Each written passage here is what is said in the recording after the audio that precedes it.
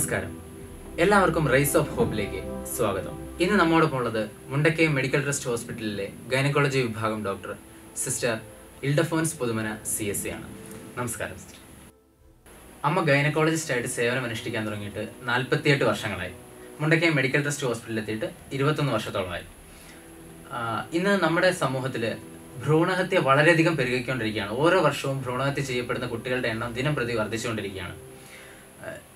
അമ്മയുടെ ജീവിതത്തിലുടനീളം അമ്മ ഭ്രൂണഹത്യക്ക് എതിരായിട്ടുള്ള ഒരു സമീപനമാണല്ലോ സ്വീകരിച്ചിട്ടുള്ളത്. എന്തുകൊണ്ടാണ് അങ്ങനെ? കൃത്യം ചോദിക്കുകയാണെങ്കിൽ ഞാൻ എൻ്റെ ജീവിതത്തിലെ ഏറ്റവും വലിയ ഒരു ദാനമായിട്ട് കാണുന്നത് ജീവനെയാണ്. കാരണം എപ്പോഴും ഞങ്ങൾ മനുഷ്യജീവനുമായിട്ടാണല്ലോ ഞങ്ങളുടെ പോരാട്ടം. അപ്പം കുഞ്ഞിൻ്റെ ആണേലും വലിയവരുടെ ആണേലും ഏറ്റവും വലുതായിട്ടുള്ളത് ജീവനാണ്. ദൈവം മനുഷ്യന് തന്നിരിക്കുന്ന ഏറ്റവും വലിയ ഒരു ദാനമാണ് ഈ ജീവൻ എന്ന് പറയുന്നത്. അപ്പം ആ ജീവന് വേണ്ടിയിട്ടുള്ള പോരാട്ടത്തിൽ അതിൻ്റെ പ്രധാനപ്പെട്ട ഒരു പങ്ക് വഹിക്കുന്നതാണ് ഭ്രൂണങ്ങളും. കാരണം നമ്മുടെ എല്ലാം ജീവിതത്തിൻ്റെ ആരംഭം ഈ ഭ്രൂണമാണല്ലോ. അപ്പോൾ ആ ഭ്രൂണാവസ്ഥ തൊട്ട് ജീവനെ സംരക്ഷിക്കുവാൻ നമ്മൾ ബാധ്യസ്ഥരാണ്. ഇതുവരെ ഇന്ത്യയിൽ ഭ്രൂണഹത്യ ചെയ്യാൻ നമുക്ക് സാധിക്കുന്നത് 20 ആഴ്ച വരെ പ്രായമായ കുട്ടികളെയായിരുന്നു. ഇപ്പോൾ ഗവൺമെൻറ് അത് നിയമം പുതുക്കി 24 ആഴ്ച വരെ ആക്കുകയാണ്. ഈ 20 ആഴ്ച ആകുമ്പോഴേക്കും ഒരു കുട്ടിയെ ഒരു പൂർണ്ണ മനുഷ്യനെന്ന് നമുക്ക് വിളിക്കാൻ സാധിക്കുമോ? അല്ലെങ്കിൽ 20 ആഴ്ച വരെയുള്ള ഒരു കുട്ടിയുടെ വളർച്ചയുടെ ഘട്ടങ്ങൾ ഒന്ന് വിശദീകരിക്കാമോ? എൻ്റെ അഭിപ്രായത്തിൽ എന്ന് ഒരു ഭാര്യ ഭർത്തൃബന്ധത്തിലൂടെ ഒരു അണ്ടവും ബീജവും ചേരുന്നോ അന്ന് അതിന് ദൈവം ജീവൻ കൊടുക്കുന്നുണ്ട്. അതിന് നമ്മൾ സയൻറ്റിഫിക്കായിട്ട് പറയുകയാണെങ്കിൽ ടോട്ടിപ്പൊട്ടൻഷ്യൽ സെൽ എന്ന് പറയും. അതായത് 2 അർദ്ധകോശങ്ങളാണ്. അമ്മയുടെ പകുതിയും അപ്പൻ്റെ പകുതിയുമുള്ള 2 കോശങ്ങളാണ് കൂടിച്ചേർന്നൊരു പൂർണ്ണ കോശമാകുന്നത്. ആ കോശത്തിൽ നിന്നാണ് നമ്മളുടെ തലമുടി, ബ്രെയിന്, കയ്യ്, കാല് ഇതെല്ലാം രൂപം കൊള്ളുന്നത്. അപ്പം എന്ന് അവരുടെ ബന്ധത്തിൽ നിന്ന് ആ ടോട്ടിപ്പൊട്ടൻഷ്യൽ സെൽ രൂപമെടുത്തുവോ അന്ന് അതിന് ദൈവം ജീവൻ കൊടുത്തിട്ടുണ്ട്.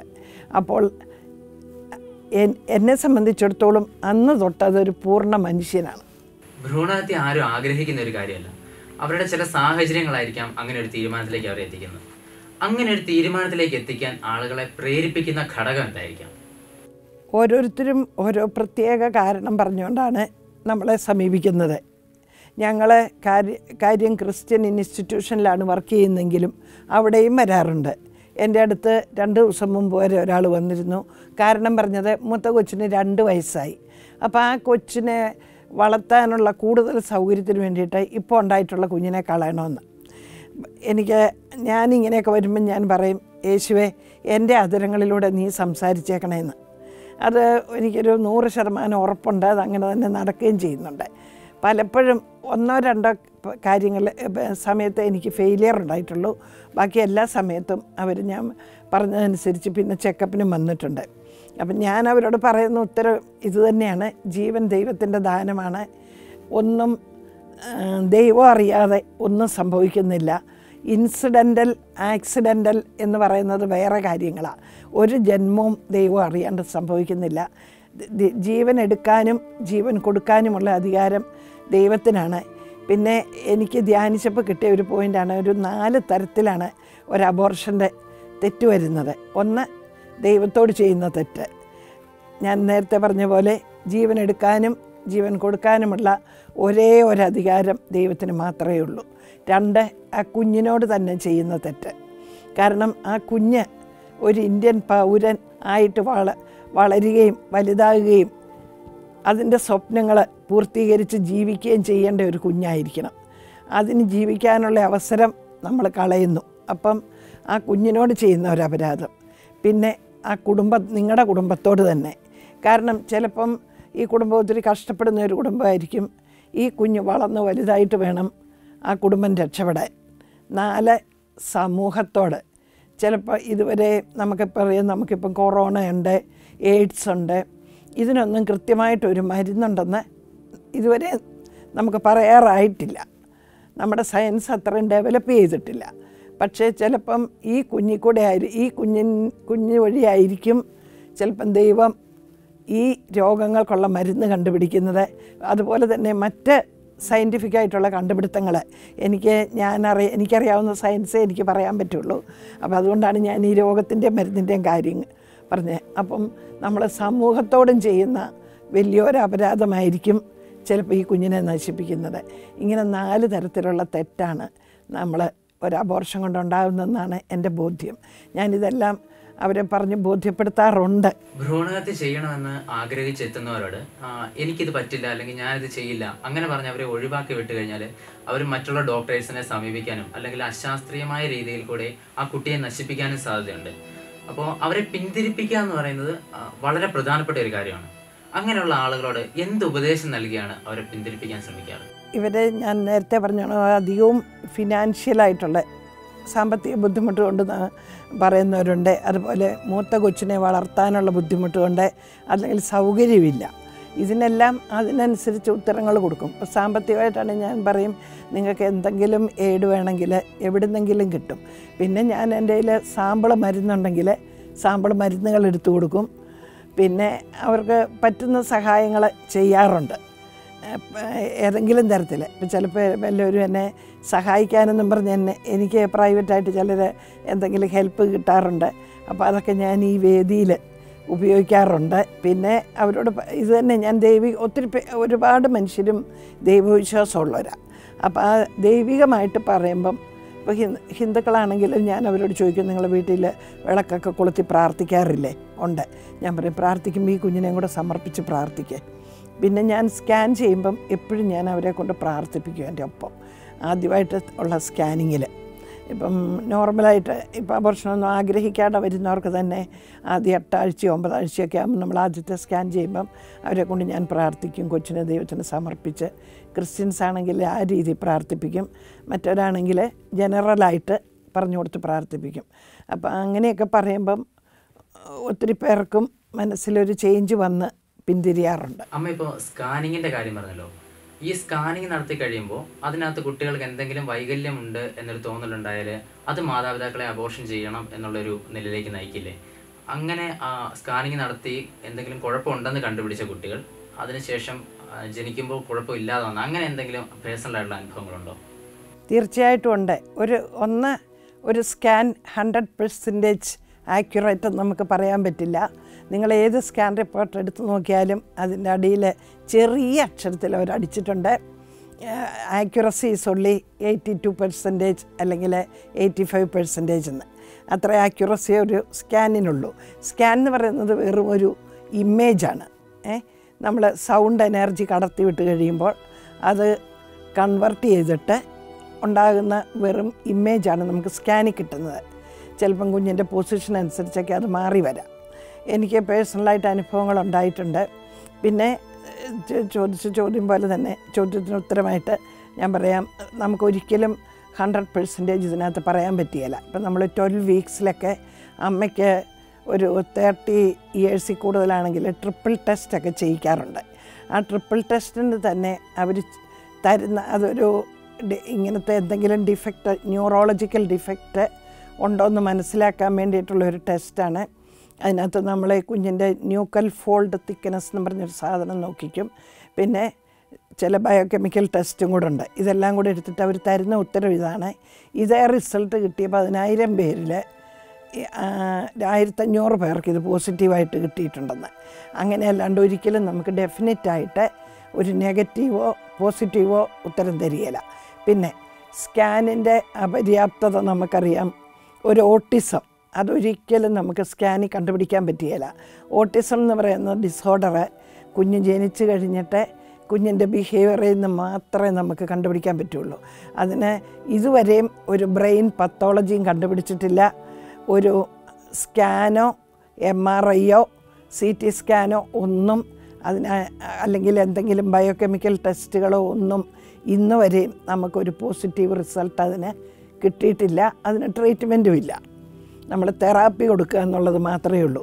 അതുപോലെ ഇപ്പം എല്ലാ ഡിഫക്റ്റും നമുക്ക് സ്കാനിൽ തിരിച്ചറിയണമെന്നുമില്ല. ഞങ്ങളുടെ അടുത്ത് വഴക്ക് പിടിച്ച ആൾക്കാർ വരാറുണ്ട്, നിങ്ങൾ സ്കാൻ ചെയ്തു കണ്ടുപിടിച്ചില്ല എന്നും പറഞ്ഞ്. അപ്പം നമുക്ക് ഇതിനൊന്നും ഒരു ഡെഫിനിറ്റ് ആൻസർ കൊടുക്കാൻ പറ്റുകയില്ല. ഞാൻ അവരോട് പറഞ്ഞു കൊടുക്കാറുള്ളത് ഇതാണ്, ഇതൊരു ഹെൽപ്പ് ചെയ്യുന്ന ഒരു സംഭവമാണ്. നമ്മളെ ഒരു ഡയഗ്നോസിസിലെത്താൻ ഹെൽപ്പ് ചെയ്യും, അല്ലാണ്ട് ഒരിക്കലും ഒരു ഡെഫിനിറ്റായിട്ടുള്ള ആൻസർ അല്ല എന്ന്. അപ്പോൾ എനിക്കൊരു വ്യക്തിപരമായ അനുഭവം ഉണ്ടായത്, ഞാനൊരു സ്ഥലത്ത് വർക്ക് ചെയ്തിരിക്കുമ്പോൾ എൻ്റെ അടുത്തൊരു ഹോമിയോ ഡോക്ടർ വന്നു. ആ ഹോമിയോ ഡോക്ടറെ 20 വീക്സിൽ നമ്മൾ അനോമലി സ്കാൻ ചെയ്യിക്കും, എന്തെങ്കിലും അനോമലീസ് ഉണ്ടോ എന്നറിയാൻ വേണ്ടിയിട്ട്. അപ്പം അങ്ങനെ ചെയ്തപ്പം ഡൗൺ സിൻഡ്രോം ഉണ്ടെന്ന് കണ്ടുപിടിച്ചു. അപ്പോൾ അന്ന് തൊട്ട് ആ ഡോക്ടറും ഡോക്ടറിൻ്റെ കുടുംബവും നീറി പുകഞ്ഞ് വേദനിച്ച് നടക്കുക. അത് കഴിഞ്ഞിട്ട് സിസേറിനായിരുന്നു. സിസേറിൻ കഴിഞ്ഞ് കുഞ്ഞിനെ എടുത്തപ്പം പെർഫെക്റ്റ്ലി നോർമലായിട്ടുള്ള ബേബി. അപ്പോൾ ആ ഡോക്ടറിൻ്റെ ഫാദർ എന്നോട് പറഞ്ഞു, അയാളൊരു ഹിന്ദുവാണ്, സാറായിരുന്നു എന്ന് തോന്നുന്നു.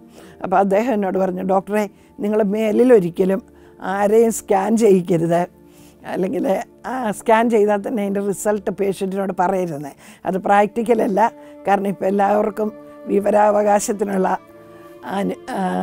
പെർമിഷനുണ്ട്. അപ്പം നമ്മളെല്ലാം ഡീറ്റെയിൽഡായിട്ട് പറഞ്ഞു കൊടുക്കുകയും ചെയ്യും. പക്ഷേ ഇത്രയേ ഉള്ളൂ, സ്കാനൊന്നും ഒരിക്കലും നമുക്കൊരു ഡെഫിനിറ്റ് എൻഡ് റിപ്പോർട്ടായിട്ട് എടുക്കാൻ പറ്റുകയില്ല. 1971 അമ്മയ്ക്കോ കുഞ്ഞിനോ എന്തെങ്കിലും പ്രശ്നമുണ്ടെങ്കിൽ അബോർഷനിലേക്ക് നീങ്ങാം എന്ന തരത്തിലുള്ള ഗവൺമെൻറ് ഒരു നിയമം നിർമ്മിക്കുന്നത്. ആ നിയമം നിർമ്മിച്ചതിന് ശേഷം ഭ്രൂണഹത്യയ്ക്ക് ഇരയാകുന്ന കുട്ടികളുടെ എണ്ണത്തിൽ വർധനമുള്ളതായിട്ട് അമ്മയ്ക്ക് തോന്നിയിട്ടുണ്ടോ? അല്ലെങ്കിൽ ആ ഒരു നിയമം നമ്മുടെ സമൂഹത്തിൽ ഉണ്ടാക്കിയിട്ടുള്ള ഒരു ഇമ്പാക്റ്റ് എന്താണ്? തീർച്ചയായിട്ടും. കാരണം അവർക്ക് ഗവൺമെൻറ്റിൻ്റെ പെർമിഷനുണ്ട് ചെയ്യാൻ. നേരത്തെ ഒളിച്ചും പാത്തും ഈ വ്യാജ വൈദ്യന്മാർ പലതരത്തിലുള്ള വിഷം കലർന്ന മരുന്നുമൊക്കെ കൊടുത്തൊക്കെ ഒത്തിരി ക്രിമിനൽ അബോർഷൻസ് നടക്കാറുണ്ടായിരുന്നു. അതിനൊക്കെ ഒരു പരിധിവരെ ഒരു തടസ്സം വന്നു, അല്ലെങ്കിൽ ഒരു പരിധി വന്നു ഇങ്ങനെയുള്ളൊരു നിയമം കൊണ്ടുവന്നപ്പോൾ. പക്ഷേ ഞാൻ എൻ്റെ മെഡിക്കൽ കോളേജിലെ 4th ഇയറിൽ പഠിച്ചുകൊണ്ടിരിക്കുമ്പോഴാണ് ഇത് മെഡിക്കൽ കോളേജിൽ ഞാനത് ഇംപ്ലിമെൻ്റ് ചെയ്ത് കണ്ടത്. നേരത്തെ അതിന് മുമ്പ് അവിടെ ഉണ്ടായിരുന്നായിരിക്കും, കാരണം 4th ഇയറിലാണ് ഞങ്ങൾ ഈ ഗൈനക്കോളജി ഒബ്സ്റ്റട്രിക്സ് പ്രാക്ടിക്കലായിട്ട് പഠിക്കാൻ തുടങ്ങുന്നത്. അപ്പം ഞാൻ പഠിച്ചുകൊണ്ടിരുന്നപ്പം ഞാനവിടെ കണ്ടതാണ്, ബക്കറ്റിൽ 7 മാസമായ കൊച്ചും 8 മാസമായ കൊച്ചും ഒക്കെ ജീവനോടെ കിടന്ന് പിടയ്ക്കുന്നു. അപ്പോൾ എൻ്റെ ഉള്ളിൽ നൊന്തു, വേദനിച്ചു. അങ്ങനെ വന്നപ്പോൾ ഞാൻ ആ കൊച്ചിനെ എടുത്ത്, ഞാൻ പഠിക്കുന്നതിൻ്റെ അടുത്ത് ഇങ്ങനെയുള്ള കുഞ്ഞുങ്ങളെയൊക്കെ നോക്കുന്ന ഒരു സ്ഥാപനമുണ്ട് സിസ്റ്റേഴ്സിൻ്റെ, അവിടെ കൊണ്ടുവന്ന് കൊടുക്കാനായിട്ട് തുടങ്ങിയപ്പം അവിടുത്തെ സ്റ്റാഫ് എന്നെ തടഞ്ഞു, എടുക്കരുതെന്ന് പറഞ്ഞ് എന്നെ തടഞ്ഞു. എനിക്കിപ്പോഴും അതെൻ്റെ മനസ്സിൽ നിന്ന് പോകുന്നില്ല. ഇപ്പോഴും എനിക്ക് ഓർക്കുമ്പോൾ എൻ്റെ കണ്ണ് നിറയുന്നുണ്ട് ആ കുഞ്ഞുങ്ങളുടെ ദയനീയമായ മുഖം. അന്നും ഞാൻ ഓർക്കും, ഇതെന്ത് സങ്കടകരമായ അവസ്ഥയാണെന്ന് ഓർക്കുമായിരുന്നു. അതുപോലെ ഞാനൊക്കെ വർക്ക് ചെയ്ത് ഇപ്പോഴൊക്കെ ഒത്തിരി പേര് സങ്കടത്തോടുകൂടി കുഞ്ഞുങ്ങളില്ലാണ്ട് വരാറുണ്ട്. ആ കുഞ്ഞുങ്ങളില്ലാണ്ട് വരുമ്പം അവർക്ക് എന്തെങ്കിലും ട്രീറ്റ്മെൻറ്റായിട്ട് നമ്മൾ കൊടുത്തിട്ട് സഹായം, അവർക്ക് പലപ്പോഴും ഗൈഡൻസ് ആയിരിക്കും വേണ്ടി വരുന്നത്, അല്ലെങ്കിൽ ചിലപ്പം ചിലർക്ക് സർജറി വേണ്ടി വരും, ചിലർക്ക് മെഡിക്കൽ ട്രീറ്റ്മെൻ്റ് ആയിരിക്കും, 2 ഭാഗത്തു നിന്നും. അങ്ങനെയൊക്കെ കൊടുത്തു കഴിഞ്ഞ് അവർ പ്രഗ്നൻ്റ് ആകുമ്പം അവരുടെ ഒരു സന്തോഷം, അവരുടെ സന്തോഷത്തിൻ്റെ കണ്ണുനീര് ഞാൻ എൻ്റെ OP കണ്ടിട്ടുണ്ട്. അതുപോലെ ഈ അടുത്തും കൂടെ ഉണ്ടായതാണ്, ഒരു 10-40 വയസ്സുള്ളൊരു മനുഷ്യനായാലും ഒത്തിരി നാൾ ട്രീറ്റ്മെൻറ്റ് എടുത്തു.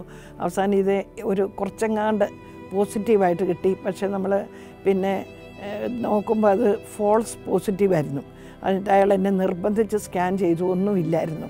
അത് പറഞ്ഞപ്പോൾ ആ മനുഷ്യൻ കരച്ചിൽ അലറി വിളിച്ച് കരഞ്ഞുകൊണ്ടാണ് എൻ്റെ OPന്ന് പോയത്. ഇതൊക്കെ എൻ്റെ മനസ്സിൽ മായാണ്ട് കിടപ്പുണ്ട്. അപ്പോൾ ഒരു കൂട്ടരെ കളയണമെന്നും പറഞ്ഞ് വരുമ്പം ഒരു കൂട്ടര് ഇങ്ങനെ വൈപരീത്യങ്ങളുടെ ഒരു ലോകമാണ്. അമ്മ ഗൈനക്കോളജി തിരഞ്ഞെടുക്കാനുള്ള ഒരു കാരണം എന്താണ്? ആരുടെയെങ്കിലും നിർബന്ധം മൂലമാണോ, അതോ ഇഷ്ടപ്പെട്ട് തിരഞ്ഞെടുത്തൊരു പ്രൊഫഷനാണോ? എനിക്ക് ശരിക്കും ഞാൻ പഠിച്ചുകൊണ്ടിരിക്കുമ്പോൾ ഇഷ്ടം ന്യൂറോ സർജറി ആയിരുന്നു. അത് പക്ഷേ അന്നൊട്ടും സ്കോപ്പില്ല. അന്നത്തെ കാലത്ത് ബ്രെയിനെ തൊട്ടാൽ ഒന്നെങ്കിൽ മരണം, അല്ലെ എപ്പിലെപ്സി, അല്ലെ പാരാലിസിസ്. ഇപ്പം നല്ലോണം ഡെവലപ്പ് ചെയ്തിട്ടുണ്ട്. പിന്നെ എനിക്ക് ഈ ഗൈനക്കോളജി ഇഷ്ടമായിരുന്നു. പ്രത്യേകിച്ച് എനിക്ക് ഇൻഫെർട്ടിലിറ്റി, അതിനോട് ഇഷ്ടം തോന്നാൻ കാരണം ഞാൻ എൻ്റെ പേരൻസിന് ഉണ്ടായത് 16 കൊല്ലം കഴിഞ്ഞിട്ടാണ്, ആഫ്റ്റർ ദെയർ മാരേജ്. അന്ന് നമുക്കറിയാം, ഇന്നത്തെ പോലത്തെ ട്രീറ്റ്മെൻറ്റുകളോ ടെസ്റ്റുകളോ ഒന്നുമില്ല. എൻ്റെ അമ്മച്ചി ആപ്പാടെ 9 പ്രാവശ്യം ഭരണങ്ങാനത്ത് അൽഫോൻസാമ്മയുടെ അടുത്ത് പോകാമെന്ന് നേർന്നു. 7ാമത്തെ പ്രാവശ്യം ഞാൻ അകത്താ എന്നാണ് പറഞ്ഞ് കേട്ടിട്ടുള്ളത്. എൻ്റെ മാമോദിസ പേരും അൽഫോൻസാമ്മയുടെ പേര് കൂട്ടിയാണ്. പിന്നെ എൻ്റെ താഴെ 8 പേരുണ്ട്. ഞങ്ങൾ 9 മക്കളുണ്ട്. ദൈവം അനുഗ്രഹിച്ചിട്ട് ആർക്കും ഇപ്പം പലരും ഭയപ്പെടും, പ്രായം കൂടി കുഞ്ഞുങ്ങളുണ്ടായാൽ ജന്മനാ ഉള്ള വൈകല്യം ഉണ്ടാകുകയില്ലെന്ന് ഞാൻ പറയുന്നില്ല. പക്ഷെ ദൈവത്തിൻ്റെ കരുണയാൽ ഞങ്ങളുടെ വീട്ടിലാർക്കും ഒരു കുഴപ്പമില്ല. ഇളയവൻ അഡ്വക്കറ്റാണ്. എന്നെ ദൈവം ഈ വഴിക്ക് നയിച്ചു. അപ്പം ഞങ്ങൾക്ക് സന്തോഷമേ ഉള്ളൂ ഞങ്ങൾ മക്കൾ കൂടുതലുള്ളതിൽ. കൂടുതൽ കുട്ടികൾ വീട്ടിലുണ്ടെങ്കിൽ മാതാപിതാക്കളുടെ സ്വാതന്ത്ര്യം നഷ്ടപ്പെടും, അവരെ വളർത്താൻ സാധിക്കില്ല, അതിനുള്ള സാമ്പത്തിക ശേഷി ഉണ്ടാവില്ല, അങ്ങനെയൊക്കെ ചിന്തിക്കുന്ന ഒരു കാലഘട്ടമാണിത്. അമ്മ അങ്ങനെ വിചാരിക്കുന്നുണ്ടോ? ഞാൻ ഒരിക്കലും വിചാരിക്കുന്നില്ല. കാരണം കുട്ടികൾ അനുഗ്രഹമാണ്. ബുദ്ധിമുട്ടുണ്ടാവാണ്ട് ഈ ജീവിതം കടന്നു പോവുകയില്ല. എല്ലായിടത്തും നമുക്ക് പോസിറ്റീവ് മാത്രമേ ഉള്ളൂ എന്ന് ചിന്തിക്കുന്നത് തനി മണ്ടത്തരമാണ്. എനിക്ക് തന്നെ അനുഭവമുണ്ട്. ഞങ്ങളുടെ വീട്ടിൽ ഞങ്ങളാരും ഒരാളില്ലാതിരുന്നെങ്കിൽ എന്ന് ആഗ്രഹിച്ചിട്ടില്ല.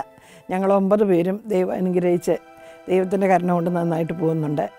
പിന്നെ ഞാൻ തന്നെ ഇവിടെ വന്ന് ഈ മുണ്ടക്കയത്ത് വന്നേ പിന്നെ എടുത്തിട്ടുണ്ട്. നിങ്ങളെല്ലാം പേപ്പറിൽ വായിച്ച് കാണും. 7 പേരുള്ള ഒരു കുടുംബത്തിൻ്റെ കഥ.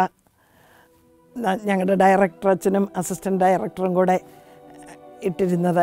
അതുപോലെ ഇപ്പോൾ ഞാൻ വേറെയും എടുത്തിട്ടുണ്ട്. 6 പിള്ളേരും ഇവിടെ തന്നെ മുണ്ടക്കയത്ത് തന്നെ ഉണ്ടായവരാണ്. അവർ ഭയങ്കര ഹാപ്പിയാണ്. 5 മിടുക്കന്മാരും ഒരു മിടുക്കിയും.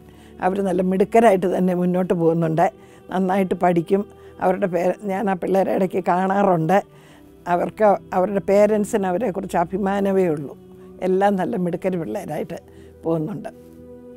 അത് കാരണം പിള്ളേരെപ്പോഴും ഒരു ബ്ലെസ്സിങ് ആണ്. പിള്ളേർ നമുക്ക് വേണം.